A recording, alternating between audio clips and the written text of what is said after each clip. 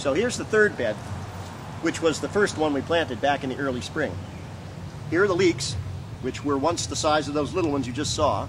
They're 4 inches deep. Now they're growing up tall. The radishes are long gone in this row. We now actually have some beets ready to harvest, and soon we'll have some carrots ready to harvest.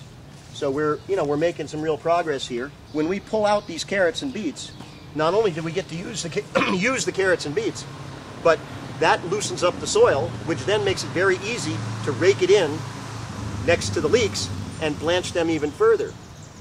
The soil's right there, and the great thing is, as soon as we do that, then we've made a space where we can plant something again. By then it'll be some fall crop, smaller than beets, probably lettuces or something like that for September, October, November, until we're ready to harvest the leeks.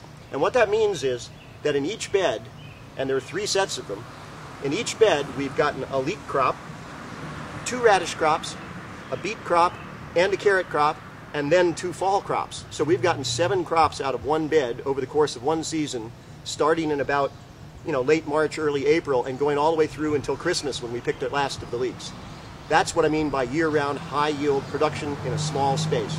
And it works.